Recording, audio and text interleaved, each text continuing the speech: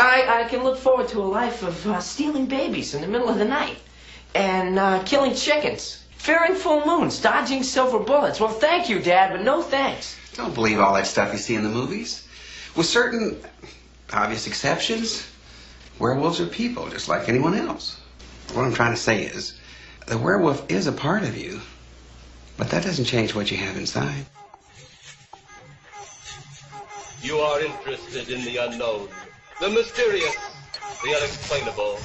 That is why you are here.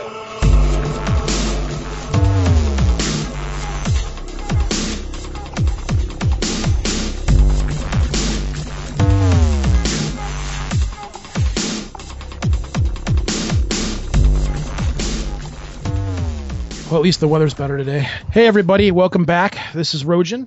Lobo. And today we have our big interview with Linda Godfrey. And we're pretty stoked about that. Yeah, a little bit. So what's up? How's things been in your part of town? The weather cool off over there? Oh, yeah, right. It cooled off. I felt like I walked out into a pizza oven. I think we're around the 90-degree mark with humidity. I'm not sure. I've been in my pool marinating all day long, so... Marinating? Pretty much I'm good. I make my own gravy under heat circumstances. Roll. So, yeah, gravy train. Nice. So, yeah, we've got Linda on today. She's one of the living legends in the field of cryptozoology and paranormal in general. And actually, as I sit here, I look over, I see my Weird Michigan book that she wrote. Nice. Yeah, I remember the first time I heard Linda was on Erie Radio when she was interviewed, and I actually wrote into the show about it, and one of the questions that we're going to be asking her tonight is hopefully going to be covered on that, because we couldn't get a chance to have a follow-up on the question that was asked. So maybe I'll get my answer tonight.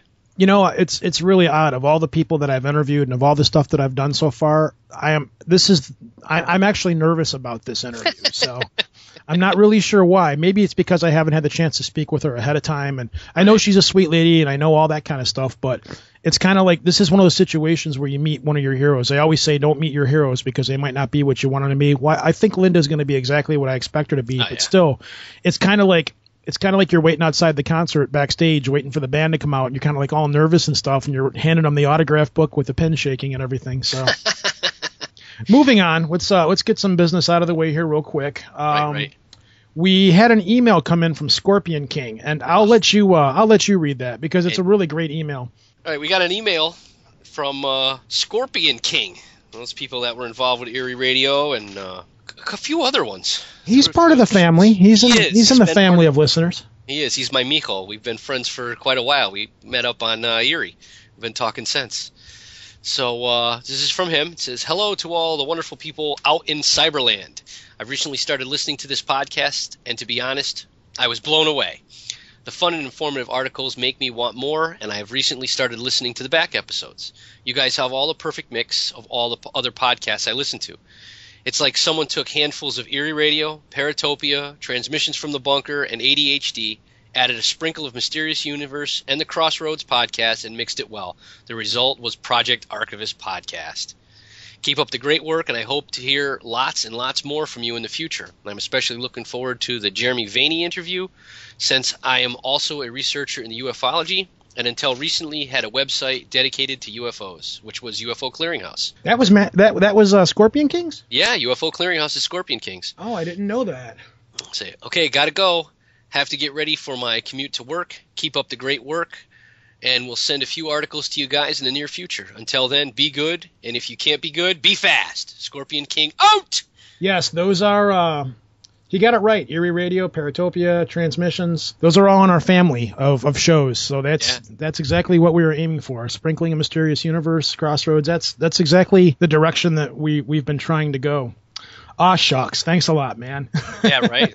Love you, mijo. Yeah, we've gotten a couple of really crazy reviews on iTunes, too. Did you see the one about the midget porn star? Yeah, gee, where did that come from? But hey, a win's a win. That's a 5-star rating, and we'll take it. That is the best way to help us out on the show. Every time we get a good rating on there, it pushes us up on the ratings, which gets more people listening to us, which makes us grow, so on and so forth. Well, I guess we should get ready for our interview with Linda here. Woot woot. And I guess we'll see you guys after the interview. Nice.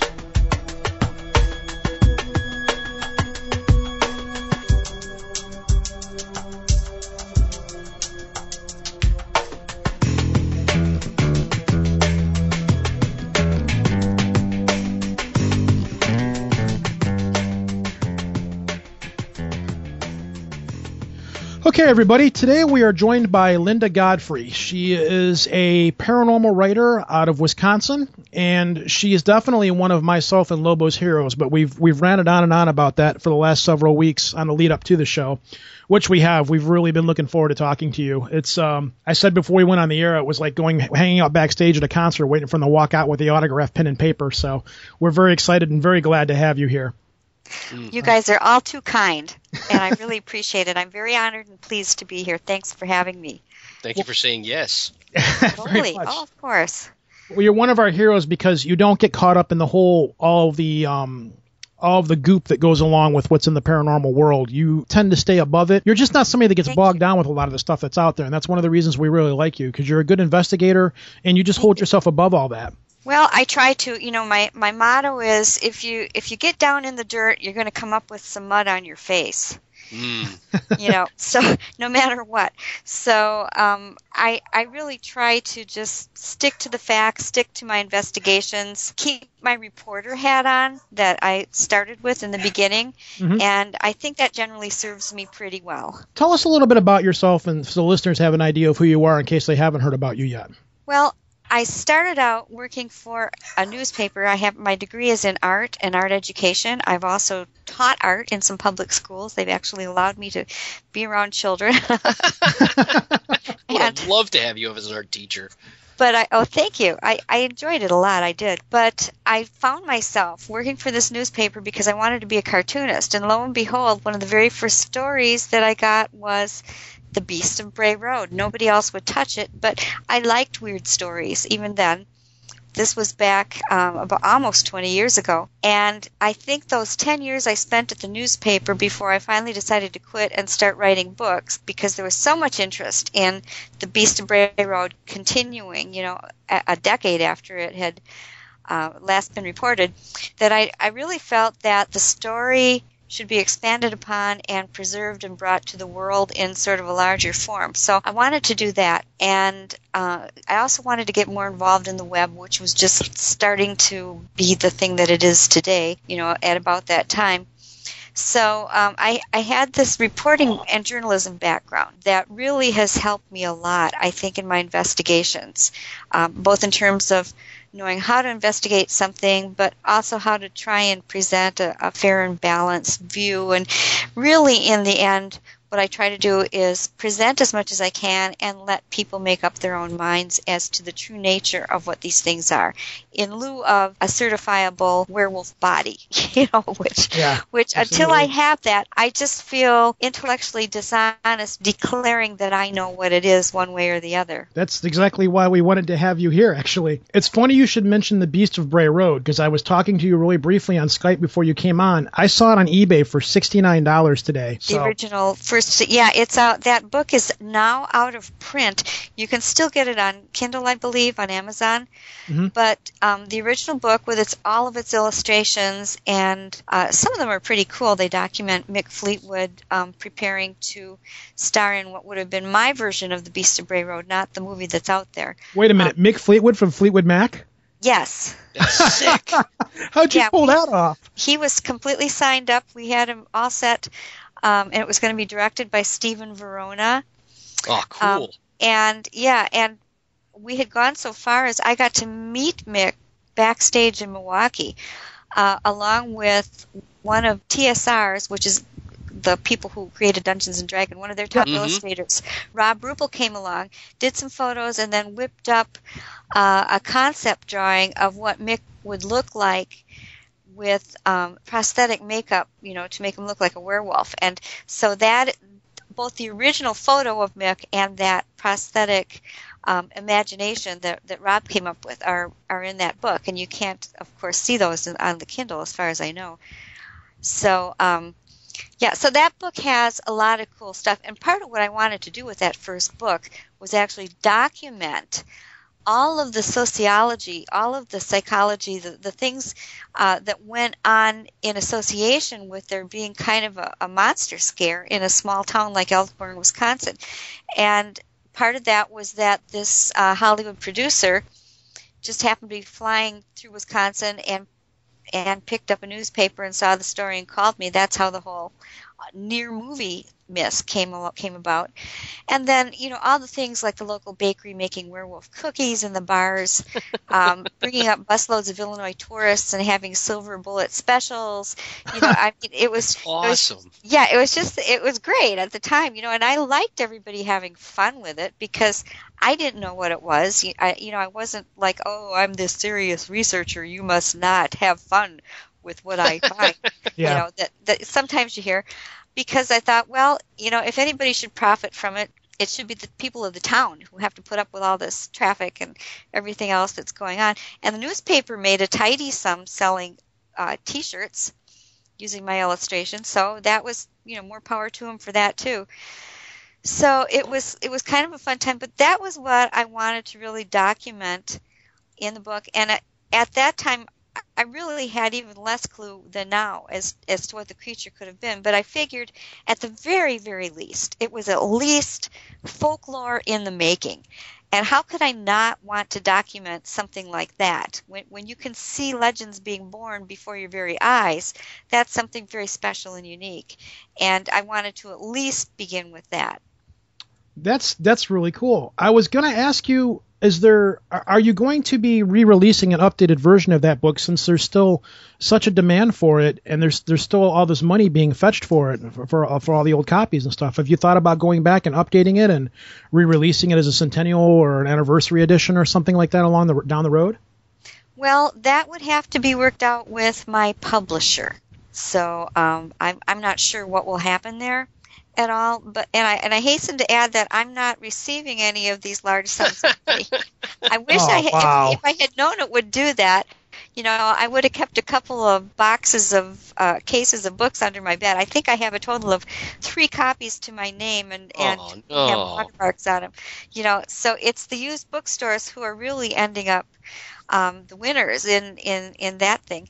But no, I was actually shocked when somebody called and pointed out one was going for like $149 on eBay, something like that, which is just crazy. So, I don't know if that's going to happen, but I do hope that people will continue to buy the later sequels, which have completely different information, expanded theories and ideas, whatever I find. And those include the second one was Hunting the American Werewolf, which was the basis of the very first Monster Quest episode called American Werewolf. I watched that. I waited for that. Oh, I knew you were going to be involved with it. Yeah, I actually wrote the original script for that. It got changed a lot, but they did hire me to write the script, and I have associate producer credits because I did a lot of traveling and getting of witnesses and things like that. So that was a lot of fun to work on.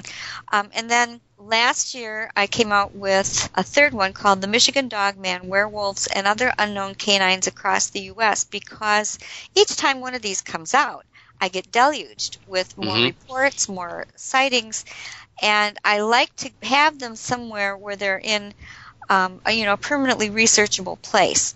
I don't put them all online because what I have found over the years is that they tend to get immediately pirated. Really, either people get the facts wrong, or they just kind of dilute it down, or they expand it, or they just diss it without really, taking care to look at it. I had a dogman sighting myself. Well, I stutter from calling it a dogman or a werewolf sighting, but I had a sighting much younger when I was a child. I don't remember much of it. My family remembers it very, very well.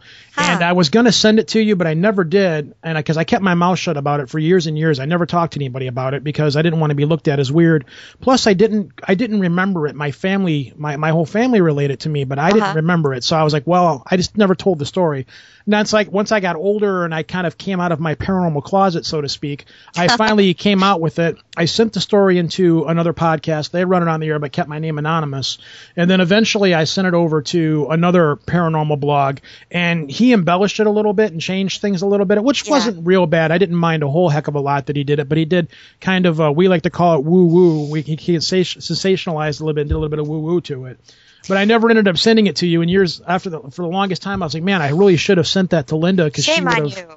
I can still send it to you. Yeah, I would still very much like to have it because I am working on a 4th volume for Penguin Tarcher And what they asked me to do was to take the best of the first 3 plus anything new and create a 4th different book that still captures the whole thing and can give people in one big volume the essence of what I tried to capture in the first 3.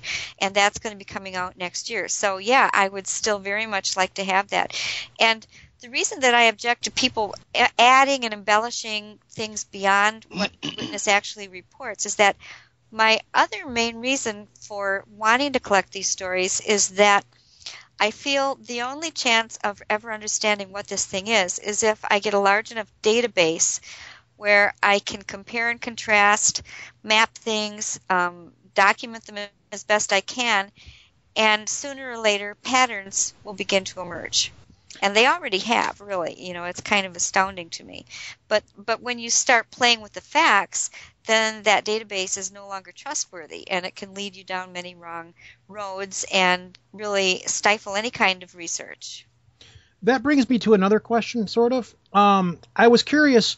It seemed like for a while you were trying to move away from the whole Dogman werewolf thing because you were branching out and doing other things like Weird Michigan, your new book, for example. And I was wondering, which I guess I can tell, I guess I was wrong about it. I was wondering, how are you comfortable with being known as the werewolf lady or as the go-to person about werewolf and Dogman phenomena? Well, go-to person is a little better than werewolf lady, but, I'm not offended by that because I can understand that it's a very handy shorthand for people, and it's all done in good humor, I'm pretty sure, so that doesn't bother me. But, I pretty much am the only person who's documenting this widespread number of reports over such a long period of time in permanent print that I know of. I mean, maybe there's someone else, that I'm not aware of, and certainly other people. I know Nick Redfern has written about the topic, and it's been included in other things. But I don't know of anyone who has amassed quite the pile of sightings and research that I have on this topic, or that has published quite so much on it. So I guess I would be the go-to person. Yeah, I think you've taken that topic and made it your own. I think you've owned it at this point. So I got, that's a pretty cool thing to have under your belt, I would assume, though. Well, I always think, what would I like on my tombstone? She cleaned her house very well, or she researched cryptids.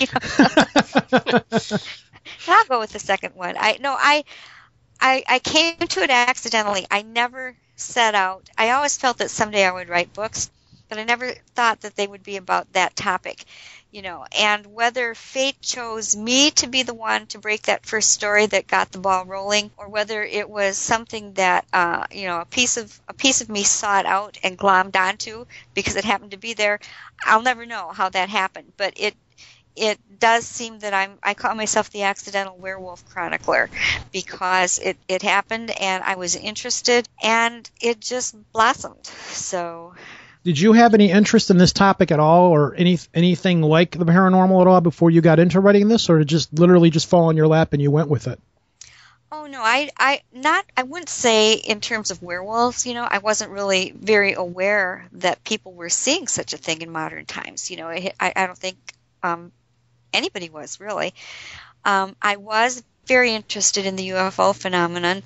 My dad had been interested in it when he came from northern Wisconsin, and he had an experience riding in the back of a pickup truck one night when what he thought was a UFO, this huge bright light thing, followed him in the pickup truck. And there have been other bigger sightings around that area since then, and at the same time. So he was also a science fiction fan, and we always had all these sci-fi magazines around the house, the old analogs, and they always had the pictures of aliens.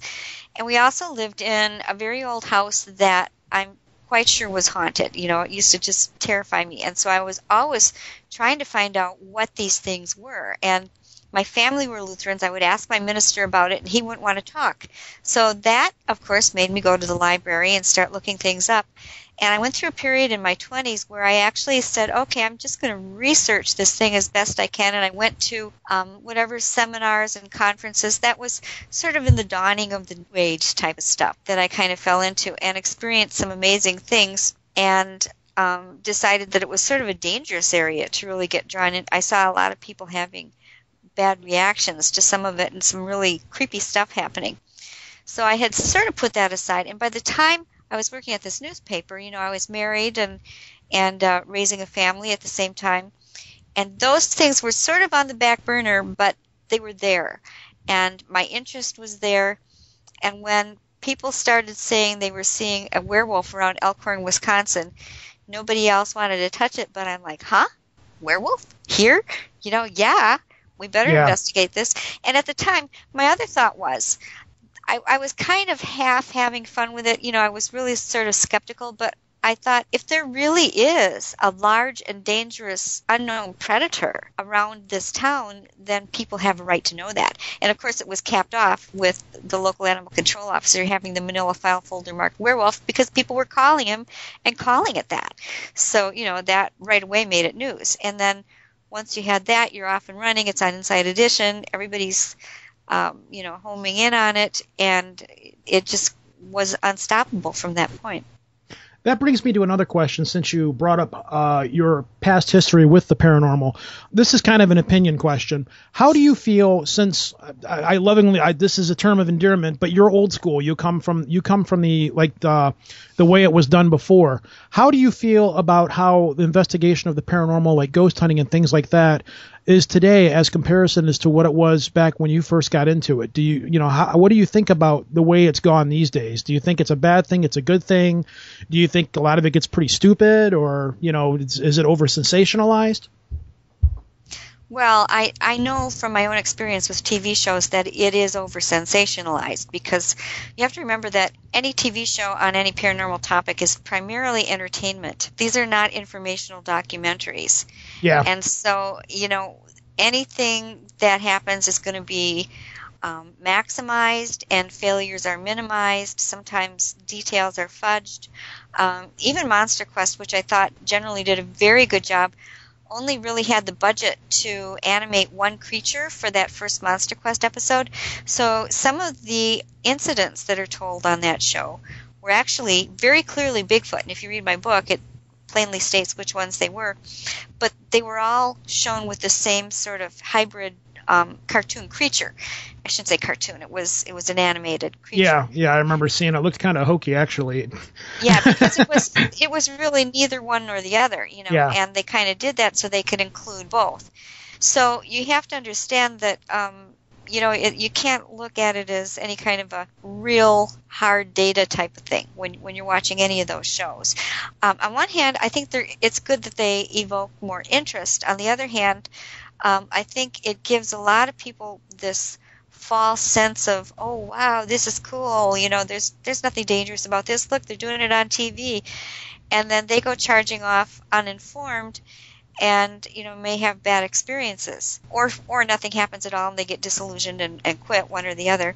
Yeah, we talked, I think it was our third episode, we had an episode about the top 3 things that bug us about paranormal reality shows, and we discussed a lot of that, about how it's become over sensationalized, and a lot of kids and a lot of people think that since they watched the first 2 seasons of Ghost Hunters that they can just go out and become paranormal investigators, right, without really checking into the facts and the histories and things about what they're going into. Now, I've also met a lot of people through Facebook and online that are involved with ghost hunting and paranormal investigating, and they have a good, healthy amount of respect for what they're doing, and they haven't bought into a lot of that. And to be honest, those are the only people that I really associate with, or not to be snotty about it, but all the other people, it's kind of like, moving on, Well, so. it's healthier for yourself too, because I can say that from what I've seen and experienced and witnessed myself, I know that there are things we don't understand, and whether you want to look at them from a religious aspect, or if you just want to take the scientific tack that, hey, there are light wavelengths beyond what our own eyes are tuned to receive. There are sounds both above and below our hearing range. We know that there are forces out there that our bodies just aren't built to actually normally receive, and maybe there are things that exist in those cycles that we don't normally get, but sometimes we do, and it scares us. So either way you look at it, I think it's hard to deny that there may be something else out there that's real. And from my experience, most of the time, even if it appears benign at first, the longer you toy with something, probably the greater the chances are that it will not always remain benign. And it's just from my own experience. Other people may disagree, but it's what I've seen. And so I think that any time that you go after anything that does not, normally compute with our ordinary world, that you have to have a great deal of respect and caution, and you owe it to yourself to educate yourself on these things very well before you start, and then you're a lot safer.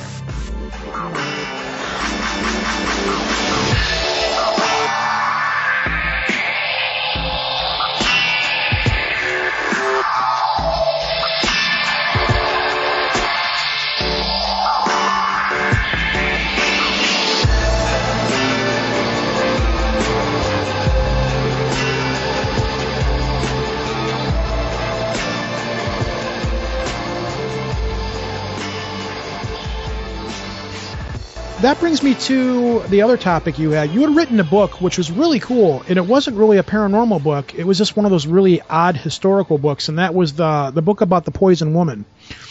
Right, the Poison Widow. Poison Widow, that's what it was. What was that all about? Because we're also into really strange niche histories and things like that.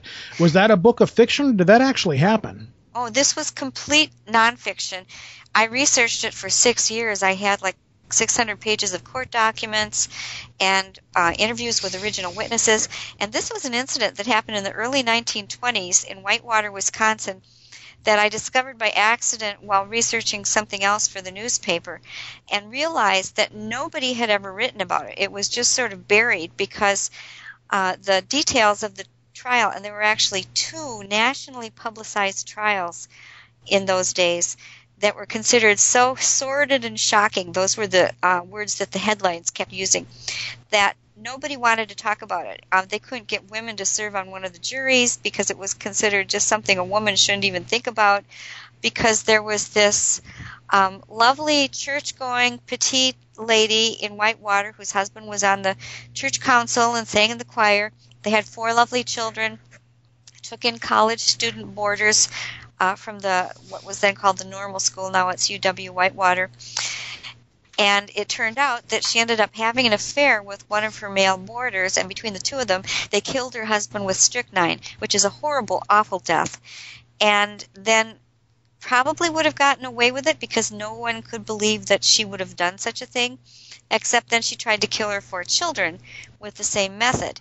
And even by hiding it in their candy. But she gave them these beautiful chocolate bonbons, put them in someone else's car, sent them out for a drive, and told them to eat the bonbons while they were on the way, thinking that the oldest one who was driving would crash the car, and then the others would all just go into spasms, and that way they for sure, if some of them might have survived the crash, they for sure would die of the strychnine, and it would all just be assumed that he crashed the car. That's gruesome.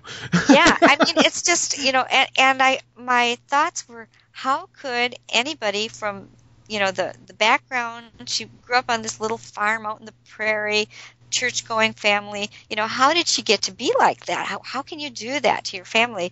And it just made me want to keep researching.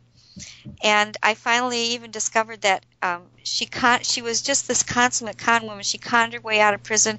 She had a whole second family that never knew what she did until I found them. They were in Illinois, and said, basically, I know what your granny did last century. And, wow. Yeah, they wouldn't believe me, except I had the newspaper clippings, and they're like, yep, that's her. Wow. So it was quite a thing, but yeah, it took me 6 years to research it, and that was actually my first book. And I had a feeling that it would be an easier sell. I knew that I wanted to write The Beast of Bray Road, but I had a feeling that true historical crime would be an easier sell than a book about werewolves, and I was right. I had no trouble pitching and selling that right away. And then they said, "What else have you got?" And I said, "Well, would you believe werewolves?" And they go, "Okay, try us." So, That's because awesome. The Beast of Bray Road was published not by the usual kind of publisher for that, but by Trails Media, which started out as a branch of Wisconsin Trails magazine. So but they published it under their history imprint. me and Lobo here, we're very much into Native American culture, Native American mythology and legends and so forth. And to my knowledge, from Native American culture, werewolves are traditionally viewed as protectors of the spirit world and protectors of nature. Have you spoken to any Native Americans about the research that you do, and what have they told you? I've heard you make mention of it on other shows, but it always seems like somebody cuts you off, or they try to steer you back into, the romanticism, the diehard werewolf stuff, and they always seem to tear you away from it. And I've always wanted to hear your opinions, because I believe you've talked to Native Americans, and I've always been curious about what have they told you about what you're investigating. Yeah, I have. I've talked to people from various nations across the country, and I don't know if I would say that they view them quite as benignly as you've said. Some of them think of them, and there are different forms also. Yeah, I know skinwalkers are viewed as pretty much an evil entity. Right, and that's one form where it's something that's conjured up by a medicine man that has gone down the wrong path. They might use the word witch, which doesn't mean the same thing as like our modern Wiccans. Yes. But that's a word that they often use to describe them. And these are conjured beings that are either conjured up around the medicine person, him or herself, kind of like a werewolf suit, if you will, a psychic werewolf suit, or a separate solid entity that then goes out and does the bidding, which is never good. They're always out to do bad things. And it's not just wolves. There are also things called bear walkers. Other traditions call them the Canadian Cree call them skin changers.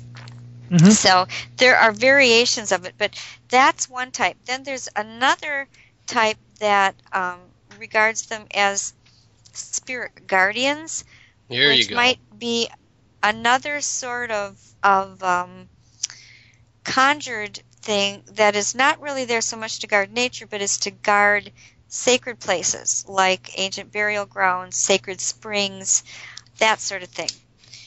And there are there's at least one man that I've interviewed, David Wachs's bear. He is a conservation warden in Michigan, and he believes that the dog soldiers that have fought in every major U.S. war since, and I can't think of the date right offhand, but I think it's at least 6 of them.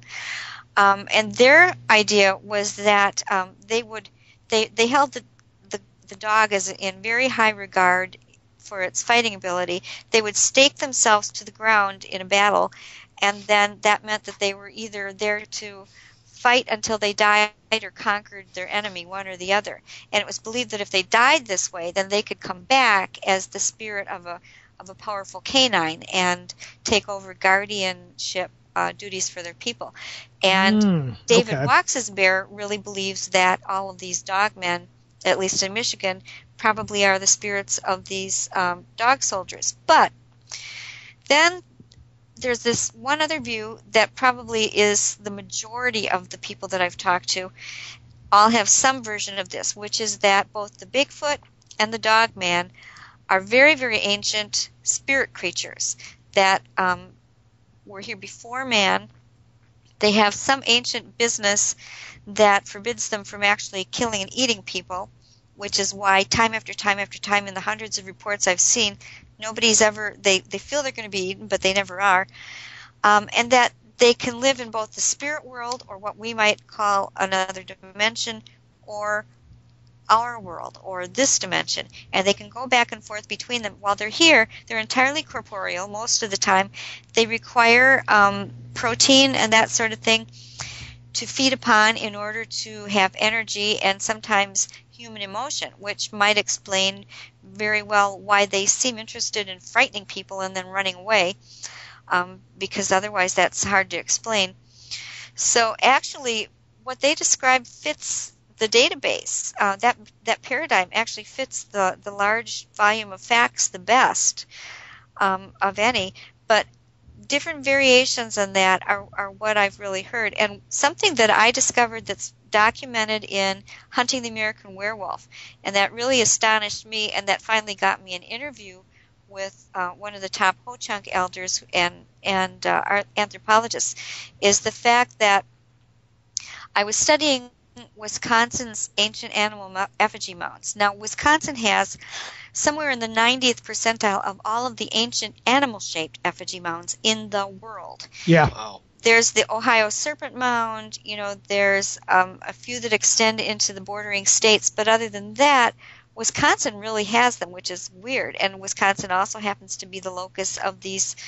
There really are more from Wisconsin, although they are completely spread across the United States. Wisconsin does sort of seem to be the locus. And I was looking at this book that had come out with a map of different types of the animal effigy mounds. And it struck me that one certain type that settlers called the lizard mound because of its long tail, but which actually would be better translated as water spirit mounds, almost exactly coincided with hot spots of man-wolf or dog-man sightings. And I made a map of that and overlaid them, and they were just perfect. It was unbelievable. Wow. I've showed that at conferences, and people's jaws just dropped. The maps got left off the book because of space considerations, but they are on my beastofbrayroad.com website. You can find them on beastofbrayroad.com somewhere. I'll go and check that out. Yeah, so they're still there. So when I made that discovery, they immediately let me have an appointment because they're very interested in, they don't really know for sure what those mounds are either. They believe it was their ancestors who made them, but they're eagerly investigating them, as much as any other archaeologists are. And so this was very interesting news to them. Wow. So there's, and I learned some things that they wouldn't let me tell, unfortunately. But that's fine. That's, say what you can say. That's fine. I had a question for you. Sure. You had an interview on Erie Radio some years back, and I wrote in after your interview because while you were describing the interview, I about fell out of my chair.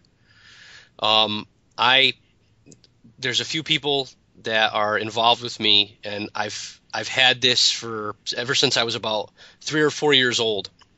I have a guide that I have been seeing since I was 3 or 4. I had an initial animal, that animal left, and another one came in its place. And I was told by the first one that it was leaving, but another one would come in its place. And the animal that showed up is the definitive description of one of your beasts, of the Beast of Bray Road. Really? I almost fell out of my chair. My wife actually caught a glimpse of it while we were dating and asked me why it was there. You're kidding? No. Whoa, that's solid. It was. It's been in my family. That's where my name comes from. That's where I took it from, Lobo. It was just the description. It was about it, the things when it first showed up. When I first saw it, and for the life of me, I don't know why I wasn't terrified, because where I lived in a Victorian house, and the window that it came to talk to me the first time had to be a good 8 feet off the ground. Mm-hmm.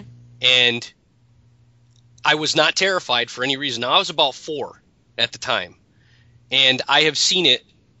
Your story sounds a lot like my story. Yeah, I have seen it ever since, and now it only comes around to tell me when something bad is going to happen, when there's a death in the family or something's going to show up that's unexpected. Kind of a harbinger of doom. Well, the great majority of sightings reports I get depict things that behave unusually but that aren't out of the realm of physical possibility. However, there's a second category, and in that category it sounds an awful lot like what you've described. People, either as children or starting as teenagers or young adults, usually will see these wolf-like creatures. Sometimes they're standing in their room. I've been corresponding with an extremely highly educated woman. She has a doctorate at a southern university, who has been seeing these creatures in her room for years, and they just show up. I'm not crazy, thank God. No, you're not. Well, I'll tell you what. If you are, you're not the only one. Excellent. So, and they vary. Some people are afraid of them. Some people aren't. Some feel that they're there to give them messages. Other people feel that they don't know why they're there. One man walked out of his bathroom in Eau Claire, Wisconsin one morning and encountered it standing right there, in front of him. He looked around to get a baseball bat to hit it with, and the thing just evaporated. Wow. But not before it was very solid. He was so sure that it was a real creature that he was going to try and club it before Nice. it got him. It was that close, but he didn't. It left before he got the chance to try it. Wow. But that's a category that I really haven't figured out. All I know is that there do seem to be a certain number of sightings where creatures appear, usually in the person's bedroom, not always.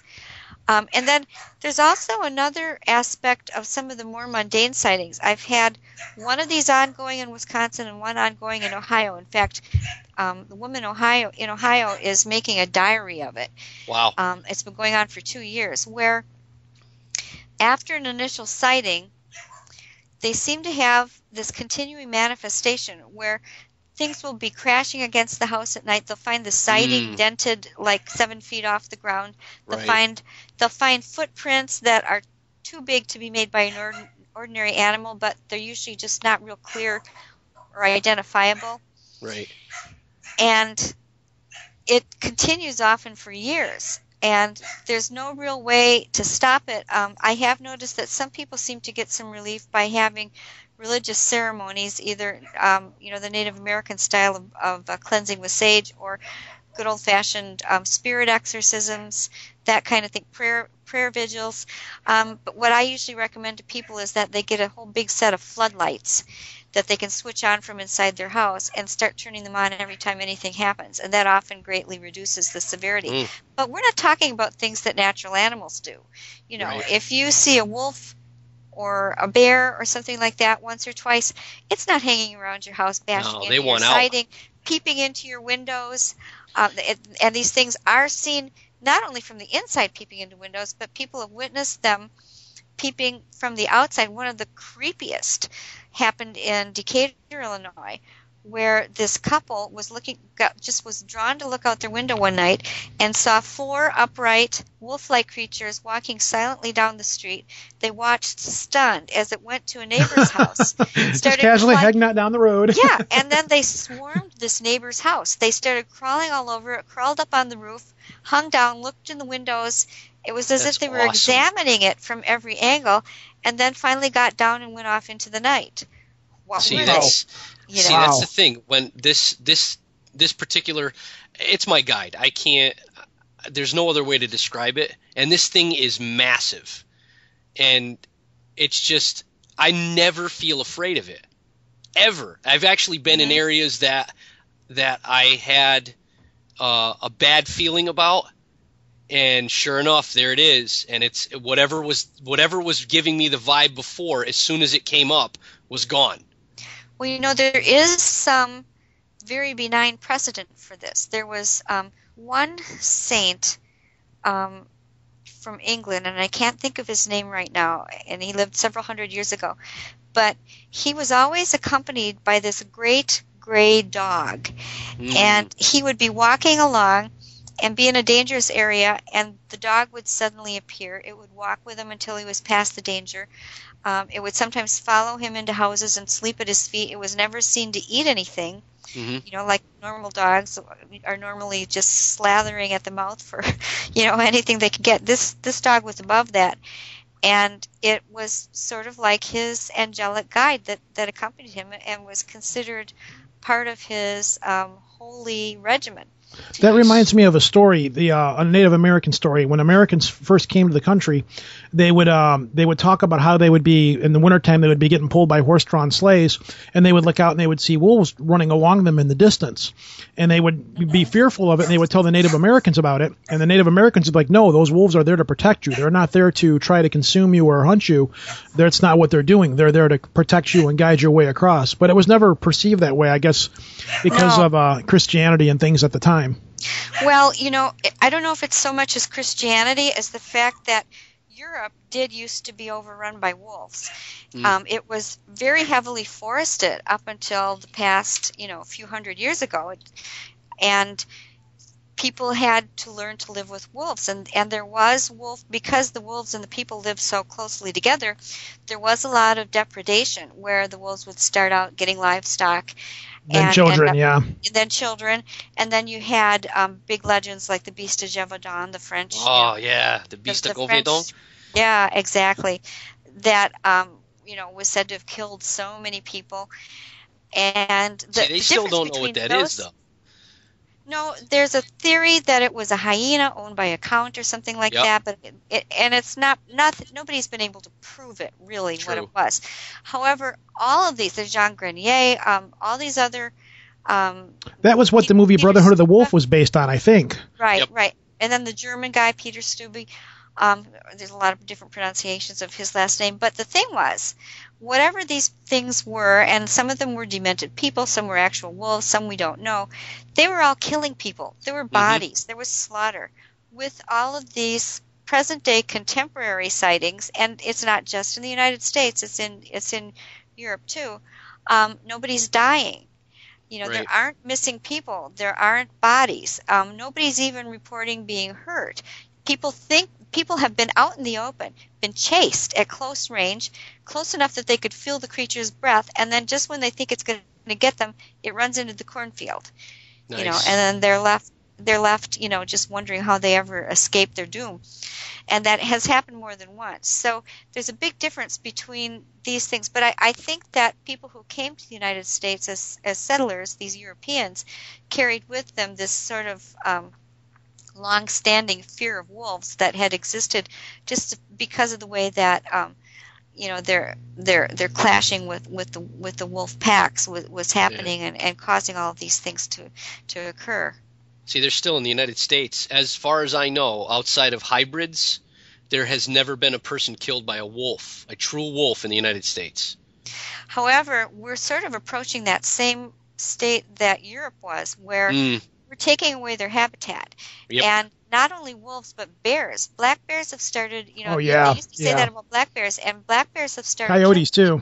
And coyotes, because they're getting too used to humans. They start with preying on livestock and then progress to people. They lose their fear of humans, and because we're mixing it up more than we used to. They used to have their space, we had ours, and you're starting to see more of that. It's the same process repeated. Yeah, I've had my own close encounters with coyotes too. I've been camping and opened up a tent, and they're literally right in front of me. And at the time, the only thing I could think of was to do. I was camping with my buddies, and the only thing I could think of to do was to growl really loudly to scare them off. I'm like, I open up, there's a pack of coyotes. Well, that's probably about 4 of them sitting there. I heard them outside where I thought it was a dog. I open up the tent, and there's coyotes there, and I'm like, and my buddy heard me, and he's like, you're a drunk idiot. What are you doing? And I'm like, there's coyotes out here. It's like, no, there's not. And he was, by the time I got out to where I was, the coyotes were gone. But the next morning, we found the tracks all over the place, and they had gotten into our garbage and drug it all over. But we were in a somewhat populated area at the time. So I wasn't afraid or intimidated, but the only thing I could think of was to do was like growl very loudly and make noise and try to scare them off. And all my buddies, I know they're listening right now, are laughing at this because they were there, but they were like, "What are you doing?" And I'm like, "Coyotes, right here." They're small, we have one but running down in the a pack. street. Yeah, in a pack, they can do some damage, and you have to be careful. I was once on an overnight stakeout, and we happened to turn the floodlight on just in time to catch a pack of them heading silently toward us. Oh, that's not good. No.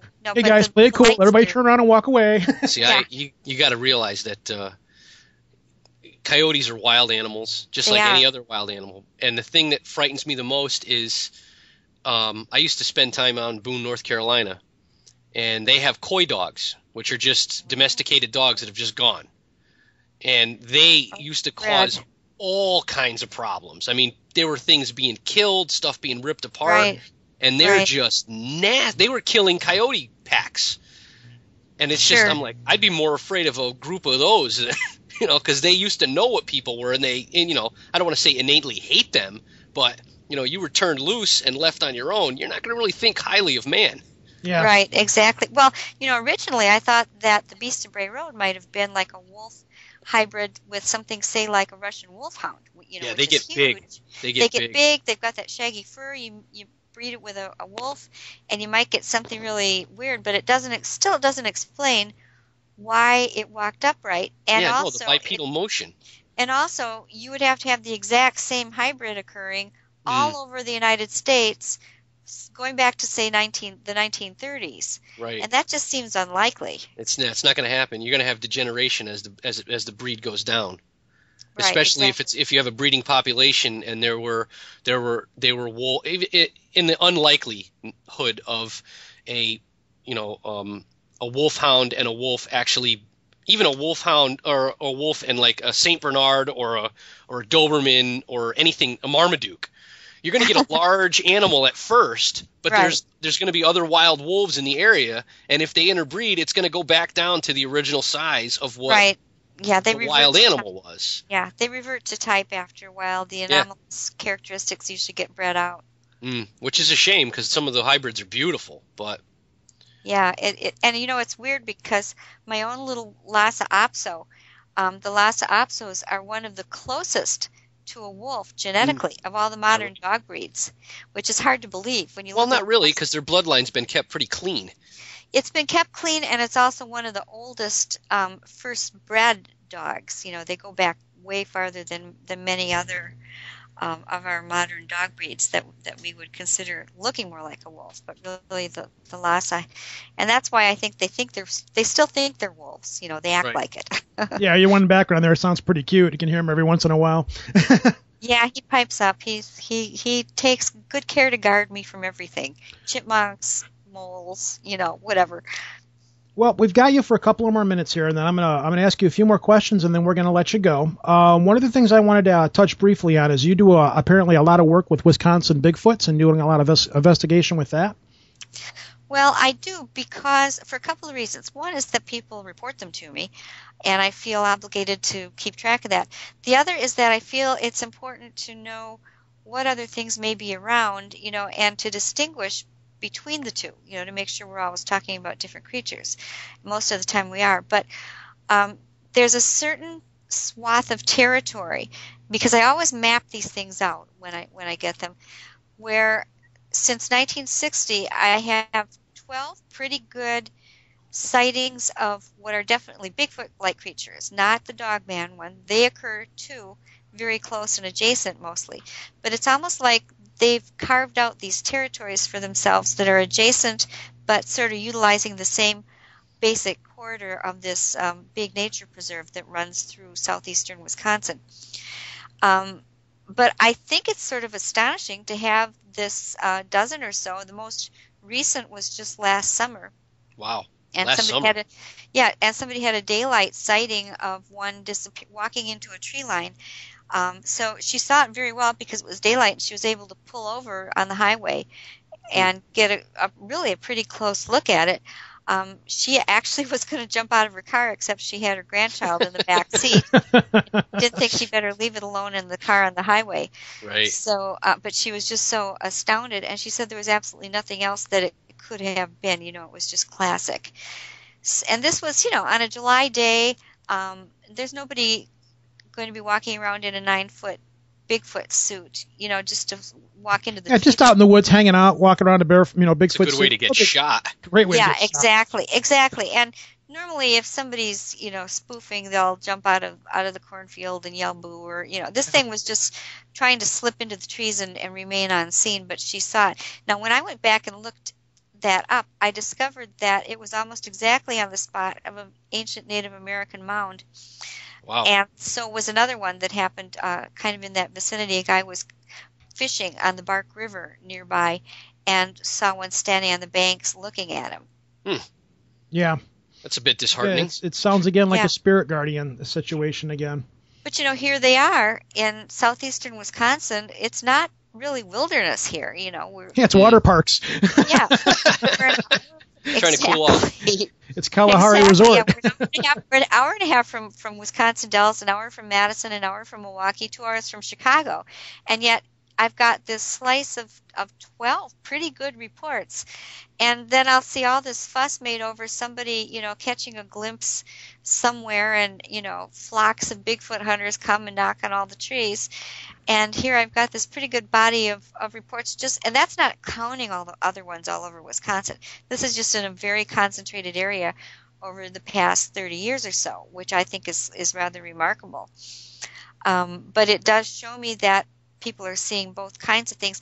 And most of the time, when they're able to see the whole creature, when it's not just a glimpse of some dark fur, when they see the feet and the head and the legs, they're quite sure as to whether they saw a Bigfoot or a Dogman, because the two are quite distinct and different. Right. Well, tell us about your new book that you've got just recently, which was Monsters of Wisconsin, and if you've got anything else in the works coming up. Well, Monsters of Wisconsin came out in July of this year, and the new one that's coming out next year is going to be called Real Wolfman, True Encounters in Modern America. Penguin Tarcher is bringing that out, and that, again, will combine my first several books, The Beast of Bray Road, Hunting the American Werewolf, and the Michigan Dogman, Werewolves, and Other Unknown Canines. And you can find me on Twitter and MySpace. If you go to Beast of Bray, B-R-A-Y, road.com, beastofbrayroad.com, you can find the links to all the places that I update frequently. That site has gone a little static. I'm going to be transferring it over to something else very shortly. But it still has the frequently asked questions, all of those links, and some old logs that aren't anywhere else that people might be interested in digging into. Cool. As well as a book page. Is that also where you announce all of your upcoming projects and books and things? When I get to it, I try and keep up a schedule calendar on there as best as I can. I also have a MySpace blog where I really I've had kind of a really cool sighting that I just posted on there. You can find the link to that on beastofbrayroad.com. I'm trying to consolidate it all into one space under lindagodfrey.com, but I'm so busy. I was going to say, a lot of people aren't using MySpace that much anymore from what I gather. No, I do have Facebook pages, Twitter, and you can find all those links on beastofbrayroad.com. Cool. Well, Linda, put thank a link you. in the show. Yeah, absolutely. Well, we were going to do that regardless anyhow. Yeah, so. right. Thank you. Well, we've been hyping this up for a while now, so it's we're definitely going to be covering you on there. I'm going to put a permalink up on our site as well. In the Great, Friends of the thanks. Show and links area, we'll put a link to your site. And if you have anything in the future you want to come back on the show for, don't hesitate in the instant to get a hold of us, because we could easily talk to you for another 3 hours, I'm sure. Oh, yeah, Sure. definitely. Well, anytime, just give me a call and I'll be glad to come on. You lose a guest and you need a quick refill, I'm here. See, so. you're not someone who would be, in my opinion, and I'm sure Ro feels the same way. You are not a refill guest. No. You're a premier guest. Absolutely. Oh, thanks. I appreciate that. Well, I like to get the message out, and I'm always glad to talk. So. Well, thank you very much for coming on, Linda. We very much appreciate you coming on here. This is great. We've gotten to talk to one of our heroes. Absolutely. And this has been a lot of fun. You've talked to us about stuff that we've always wanted to know tonight, and you've delivered the information, which was exactly the kind of stuff that we were looking for.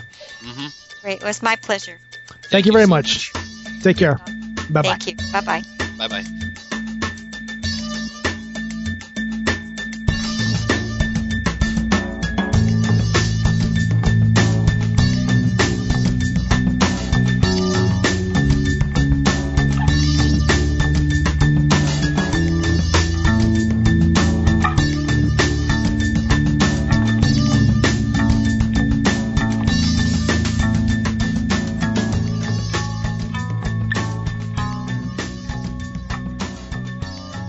Jeez, that was awesome.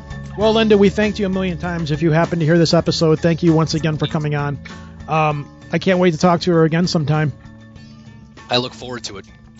Well, folks, that was Linda Godfrey. So hope you all enjoyed it. I know I did. We've got one more guest in the can to put on here. We're going to try to get him on. You're going out of town next week, so Yep. there is the potential that we may not have an episode after this one. We may be taking a week off just because you're going to be going out of town for a week.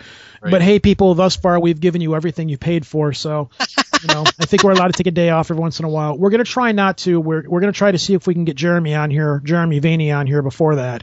Right. And I've talked with him, and we're going to talk about with him when he comes on the show the world of ufology, the goods, the bads, how to get involved with it, what to do, what not to do, and just, a little bit of his background about ufology and so forth. Right. So we're going to try to get him on this week, and we're going to try to have that episode up while you're down in Indiana, or is it Pennsylvania? Pennsylvania. Is it? Indiana. It's Indiana. That's right. If not, well, we just won't have an episode that week. I'll throw a reminder up on the feed to let everybody know that we're not going to have an episode that week. Right. But that's it for this show, I think. I think we're pretty much done with it. Mm-hmm. And I don't think we're going to have any Easter eggs in this week. We might not. I wouldn't expect there to be Easter eggs because we didn't really have any screw-ups. Well, before we got her online, we did. That's true. That's true. We don't have any English segments this week. No, not this week. But who knows? Listen to where the Easter eggs usually are at that point. Maybe I can throw something in there. Maybe I can dig something up. Yeah, but don't take it out of our archives. No kidding. Well, we've got plans for those. Oh, yeah, right. Well, folks, this has been Rojan. And this is Lobo. Peace to out. a better Connecticut. I got it in first. Ah! Win. Nice. Peace out, people. Peace.